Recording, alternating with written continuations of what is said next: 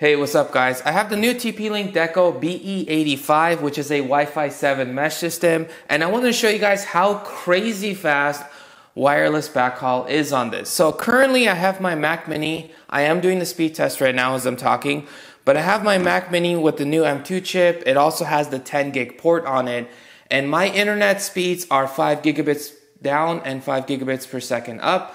Now, as you can see, with it being on Wi-Fi, I'm getting 1378 down and around 1500 up, which is not bad. I mean, it's actually really fast speeds, generally speaking.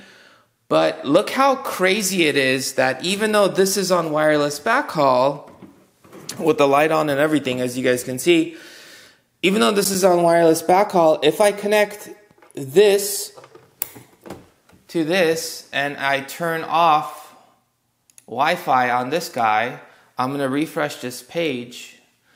Okay, so now it's connected through the Ethernet, but the Deco BE85 is connected via wireless backhaul to the main router. So this is one of the nodes. And again, my internet speeds are 5 gig down and 5 gig up, recently upgraded. So you could see how crazy fast that is and how big of a difference it makes. So if you're running this throughout your house and you put this somewhere, you could literally wire it to your computer.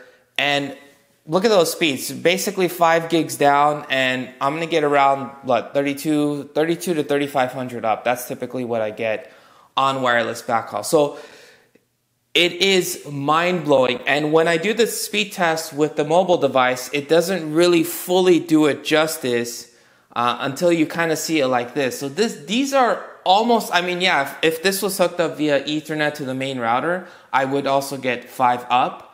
But the fact is, using wireless backhaul, I'm getting 5 down and 3.5 up. That's pretty crazy. Let me know what you guys think in the comment sections below, and be sure to check out my full-on review of this thing. Thank you guys for watching, and smash that subscribe button.